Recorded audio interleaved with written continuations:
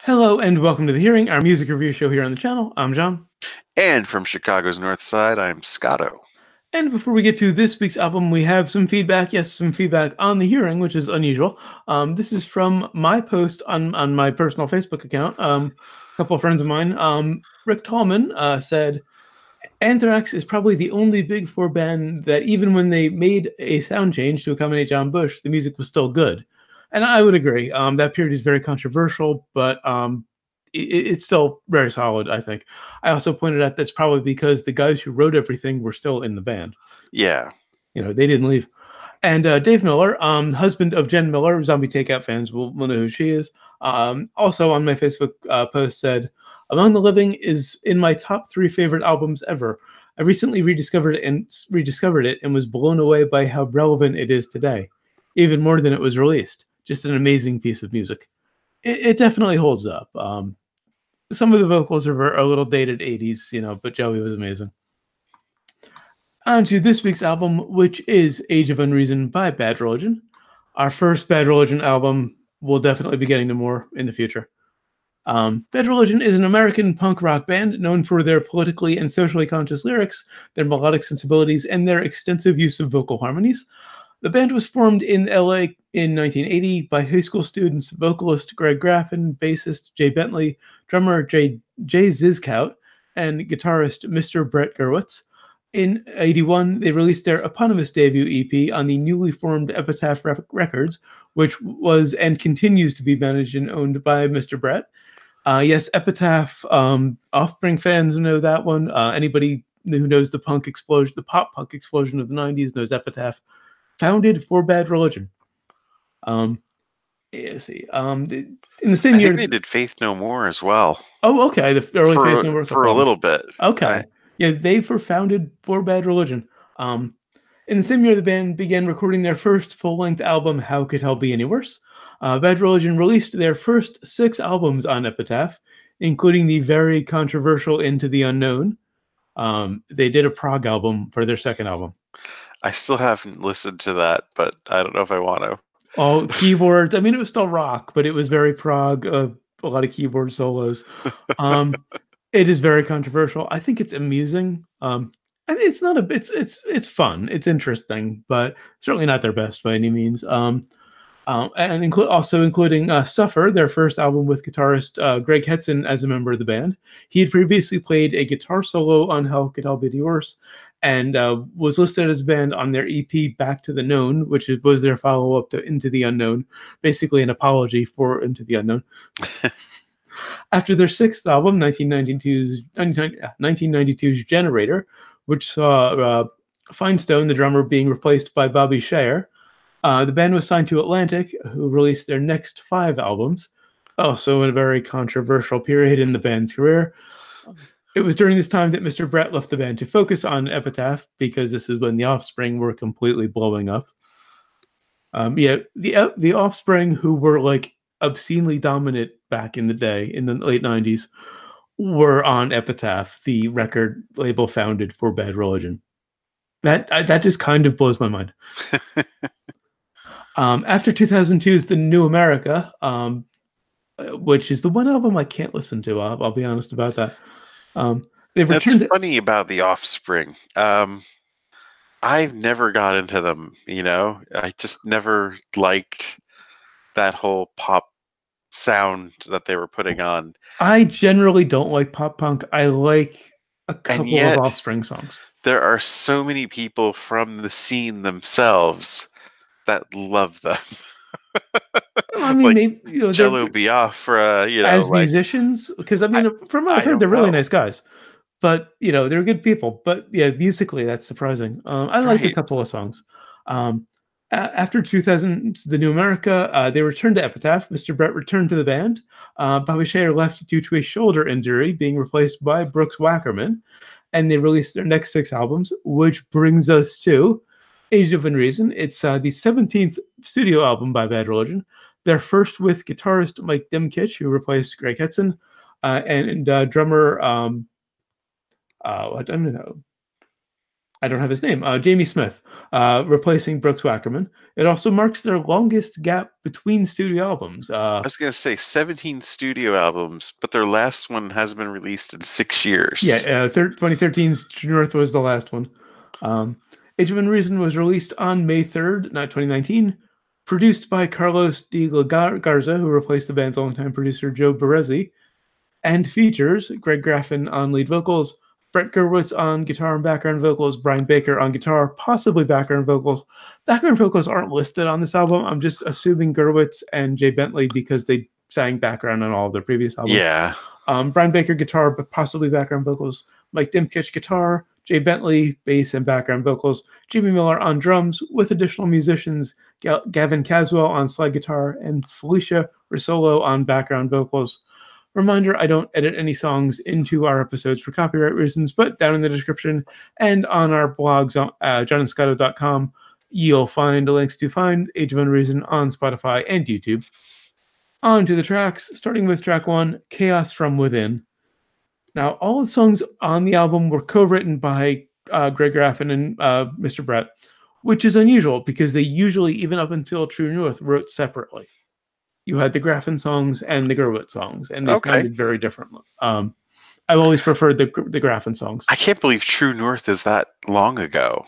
Yeah, 6 years ago, which doesn't feel that long. Well, like they did the Christmas album last. And so that was like less than a year. Well, True North was their first full studio album of original material. Yeah. The Christmas album is considered a compilation album. Okay. It was a lot of Christmas covers, and then they threw American Jesus on there from Recipe for Hate. So it's not. It's when I said studio album, I meant studio album of original new material. Would you say American Jesus is like the band's big hit, or that would be Struck a Nerve or American Jesus, one of those two. Oh well, no, or possibly Stranger Than Fiction. I think Stranger Than Fiction was one of my biggest in terms of the media, commercial success.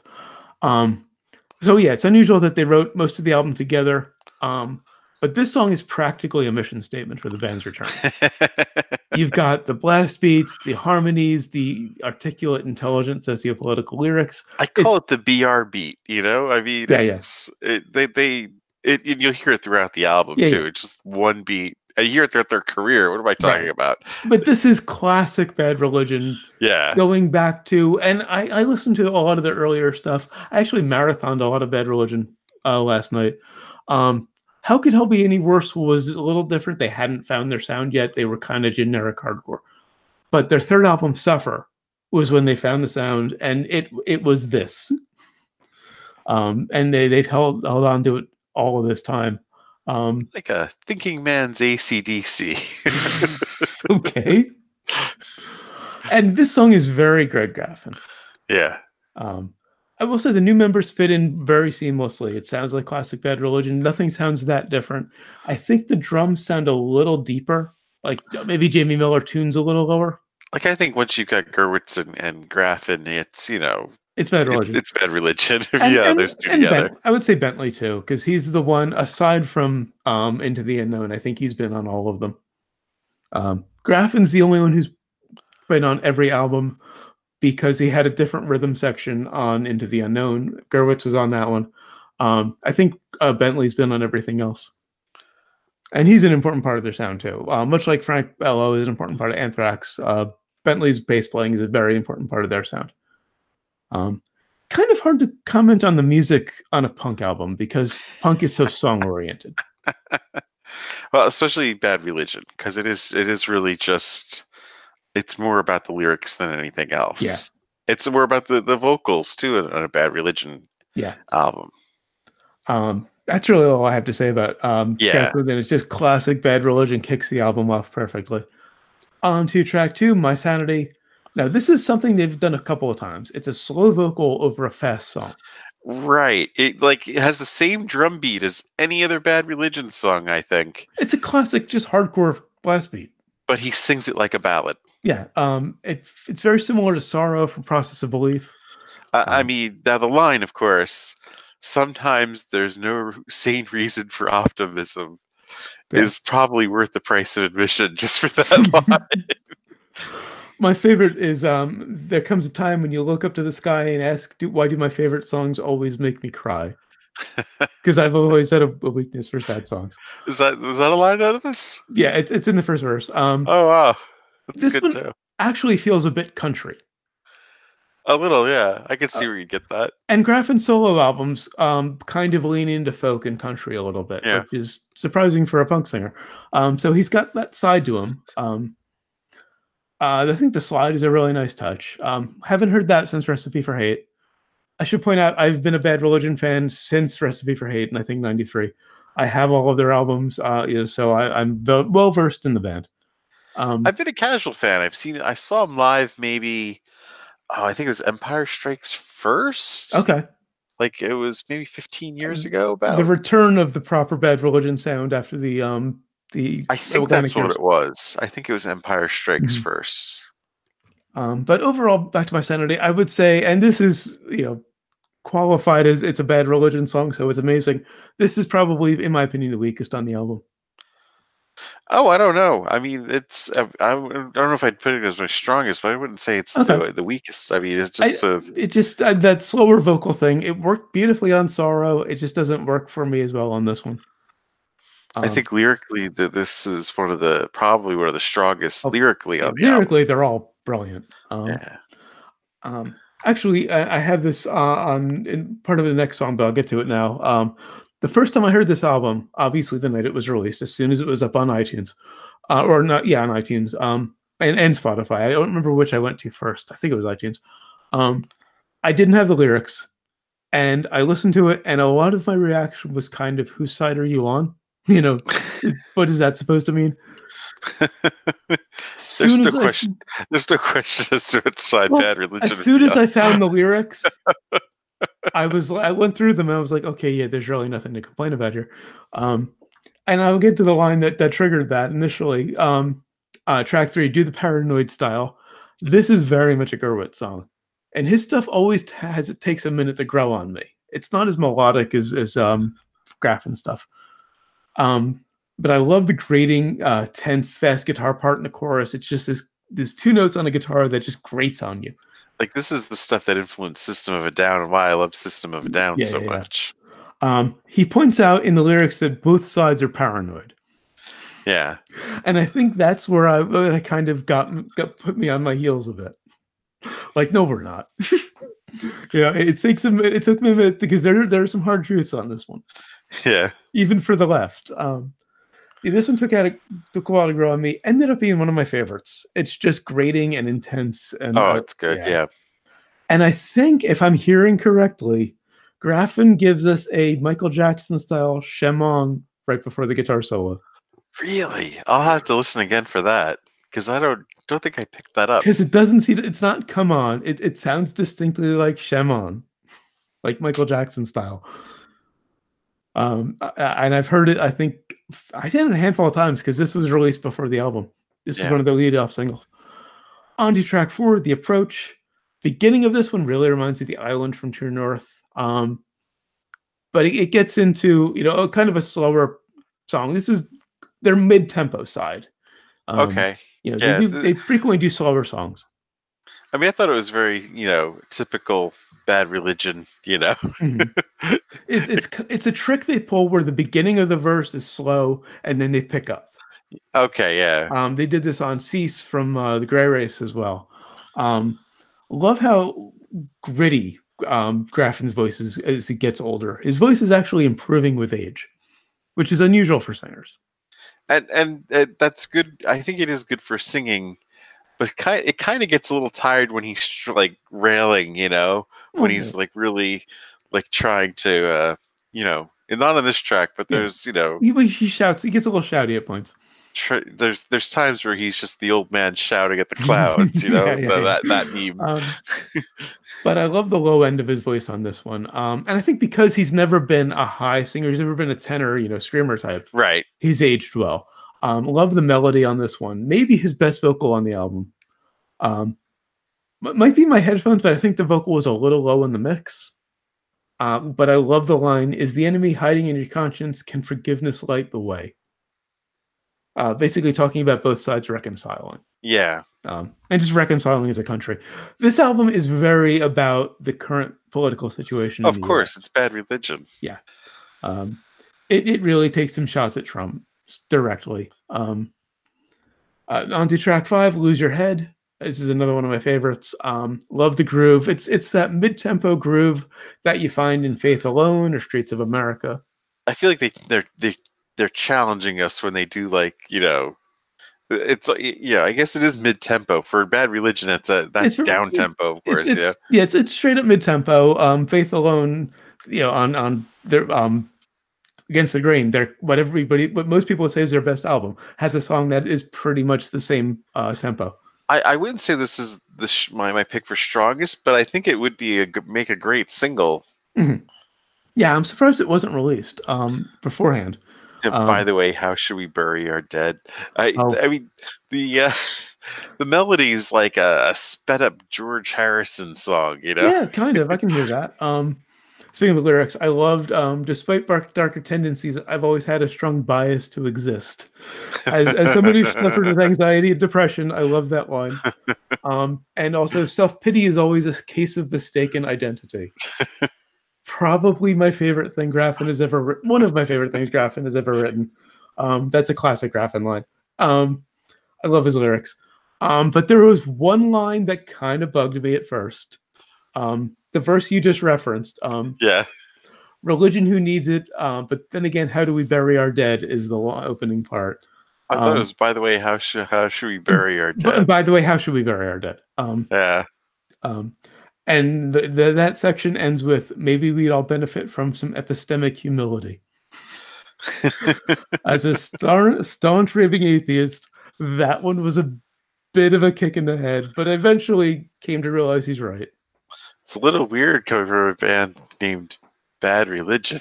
They have flat out admitted that the name and the logo, which is a cross with a circle and slash, were created just to piss people off. Of course. And it worked. They were in high school. They wanted to piss people off. They're not all atheists, actually. Graffin describes obviously not. They did a fucking album of Christmas carols. Graffin describes himself as a naturalist. Brian Baker is an atheist. I think Gerwitz has said he's a provisional deist. And a what? A provisional deist. Oh, I thought you said professional deist. Provisional. How's one get a job doing that? He's a provisional deist. I think it's one of the guitar players. I think it was might be Hetson. I think it was Gerwitz. And the union, do you get benefits? And Bentley has said he has supernatural beliefs, or has described himself as a faith-based individual. So definitely not an atheist. But yeah, so they're not all what they, in that camp. Graffin writes a lot of the lyrics. Church of the Loch Ness Monster. Mm-hmm. I love the harmonies in the chorus and the bridge on this one. They're better than usual, which is something to say for Bad Religion, right? Because harmonies are their thing. Yeah, that's really the lyrics and the harmonies are really what set them apart. It's two things you don't associate with each other. It's a punk rock song with harmonies, and there are a lot of crazy harmonies in this review where I comment on the melodies, but they're not pop punk. Like, no one would ever call them pop punk. No, you would not call them pop punk. But they're very melodic, which is, again, something that sets them apart from other hardcore bands. Yeah. Also love the last line, soon we'll all be dead, yeah. Which is a theme Graffin returns to periodically. Yeah. On the track 6, End of History, another one of my favorites. This was Ring of Fire opening. Yeah. This is co-written by Graffin, Gerwitz, Carlos de Garza, the producer, and Carlos de Garza, the producer. Great groove. Loved the line, halcyon days are not a thing. Nostalgia is an excuse for stupidity. For stupidity, yeah. That's what I've been trying to say for years. And they took a clear shot at Trump, a reference to presidents that put kids in cages. I think his vocals. This is where I think his vocals fall short here, where he gets his old man yelling at the clouds. He shouts a bit in the bridge, yeah. And there's some nice reverb there. I don't know if the other side will ever be stopped when you have like this. Is like the banner carrier. I don't know. melody of the chorus is interesting. It's very new wave. They Yeah. leaned a little into some other genres on this one. The track 7, Age of Unreason. Great groove, classic BR, great harmonies of the pre-chorus, love the melody. It's really just a classic Bad Religion song. I really don't have a Yeah. lot of notes on it. I'm curious as to what he's singing about in this one. It's basically just the state we've gotten to now where nobody listens to reason and it's all just polarized and emotion based. But he was singing about a person. I don't know. I He don't was have any singing about. lyrics quoted in my notes. Yeah, it was like it was about a person from a long time ago who, you know, had reason and enlightenment, and Well, yeah, it's we talking fucking about turned it away. how we've we had an age of enlightenment and how we've frittered all of that away over time and almost entered another dark ages. On to track 8, Candidate, a rare acoustic opening. They've done some bonus tracks on albums that were acoustic. Chronophobia, one of my absolute favorite songs of theirs. But it's rare to hear an acoustic on a regular album track. The beginning reminds me of "Come Join Us" from Gray Race, which is about a cult leader. This, of course, is about a candidate asking for your vote. Picks up to another loud mid-tempo groove. Love the line, I salute an empty flag of ancient tribalism and trust me, nobody cares. Yeah, it sounds like they agree with me. Everything's hopeless. That's Graffin. And your Yeah. words frequently. Also, another direct shot at Trump. A celebrity and my name is competition. Like they're clearly talking about Trump in this song. On to track 9, Faces of Grief, co-written by Baker, Graffin, and Gerwitz. This is my favorite. Well, yeah, it's another one of those. Just absolutely brutal groove. Love how grating and the intense it is. Just good old fashioned Smash Mouth punk. Not Yeah, Smash Mouth the band, but I no, mean, yeah, aggressive punk, great gang yeah. vocals, and they don't do gang vocals a lot, but they pull them off beautifully on this one. There's this half step vocal harmony; it just goes up in half steps. That is really unsettling. And the song's only a minute. Minute I and mean, change. Love the spoken part. Amidst darkness, let us vow to ensure her light will be remembered. The like to torch this of the Statue of Liberty, of course. to these guys, like a 3 minute song is like a long Yeah, song yeah. for them. Yeah. I think this is the first song in a long time that has had a song that's exceeded 5 minutes. Oh yeah. But yeah, that line, amidst darkness, let us vow to ensure her light will be remembered. It took me a while to figure that one out. It's the Statue of Liberty, the torch. Also loved the entire second verse. Radicalized evangelicals awash in primate chemicals, bear shiny fangs for all to see, a rictus of misogyny. Obeisance to a maniac, the sleering, the slave, slaver, this, can't speak today. The slavering or slavering. I don't. Lackeys stay on track. In democracy's darkest hour, a doctor bears to speak truth to power. Now, is that a practicing doctor, or is that a reference to Graffin? Because he has a doctorate. Oh, wait, Graffin has a doctorate. Has a doctorate in evolutionary biology. Oh, wow. There's this thing with punk singers, with who are very well educated. Dexter from Offspring has a doctorate as well. Saved, There's also a short bass solo at the end, and I'm all for bass solos. I cannot remember how that word is pronounced, slavering or slavering. Let me know. Anyway, on to track 10, Old Regime. Another just really brutal groove, great melodies and harmonies in the chorus. Yeah, this is classic, what they call the oohs and ahs, of OZIN apostrophe AAHS. Love the bridge. An unabated tendency to tyranny is still in place, and the ancient nobility's complexion differs just in name. Now you could start by saying this one's like another typical, BR song with the beat and everything, but this is such a solid example of a BR song with the guitars and the harmonies. Right. Like, if you had to pick one of the typical BR songs on this album, this would probably be it. Mm-hmm. And it's about how the old aristocracy of, hundreds of years ago has come back. Yeah. Oh, yeah. Definitely. Yeah. On to track 11, Big Black Dog. This has an interesting groove because it's kind of glam. Yes, it's almost straight up metal or hard rock. Yeah. And You there's almost this, expect to hear the cowbell. That's all it's missing. yeah, yeah. There's just a great droning single note guitar part. And by single note, I don't mean like one note at a time. I mean, it literally just plays one note. It's a drone Yeah. throughout the bridge, the verses. Um, Loved the second verse. One man's grace is another man's bullet. Bullshit beams from the bully pulpit. No regrets for the bounty they've taken. The pigs must feed on their rasher of bacon. And So there's it's a weird to hear them do this kind of song, like the metal, just the almost like you said, glam almost. mhm. And there's this dog imitation before the solo. It's not an actual dog. I think it's just one of the band members impersonating a dog. Yeah. And at the end, there's this repeated line at the end, and the vocals starts off with Graffin, and then band come, the regular background vocals come in, and then it sounds like there are kids singing with them. It just builds and builds. I love that. It was an interesting surprise.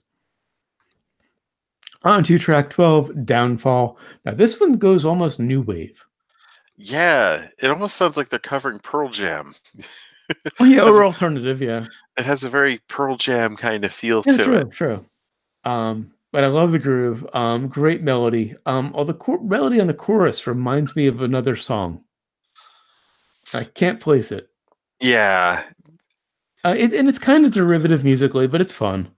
they add a little keyboard effect in it, but I think this would be my pick for strongest because it just, Okay. I mean, it is very interesting to hear them doing this. Yeah.